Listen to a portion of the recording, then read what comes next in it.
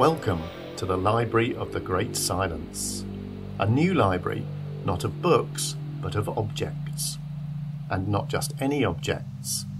The Library of the Great Silence is a collection of objects that have been in some way catalysts for change. Perhaps they have helped us to change the way we think, or maybe they have enabled us to do things in new ways. The aim of the library is nothing short of transformational change.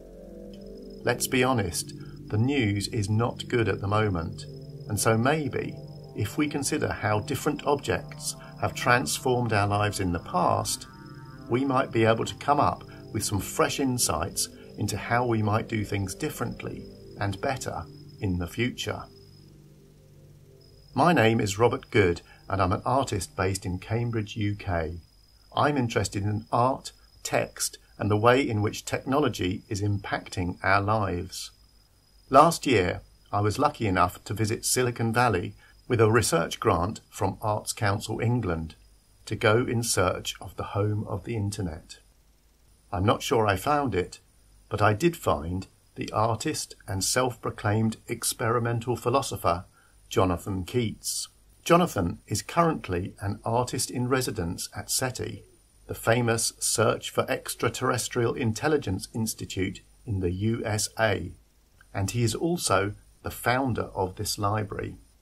Jonathon is concerned that we may be inadvertently heading for an existential crisis, or maybe even extinction, and the library is his way of highlighting the need to think differently.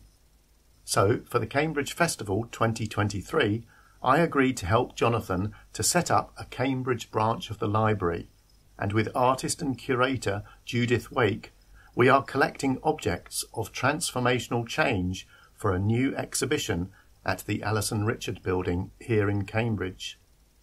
I'll be chatting with Jonathon later in the series to find out more about the ideas behind his project, why exactly it is called the Library of the Great Silence, and why he goes by the title of Chief Terrestrial Librarian. But for now, I'm going in search of transformational objects, and I'll be talking to some of the people who have nominated their examples for inclusion into the library. So join me on my travels around Cambridge, and let's see what transformational objects we can find.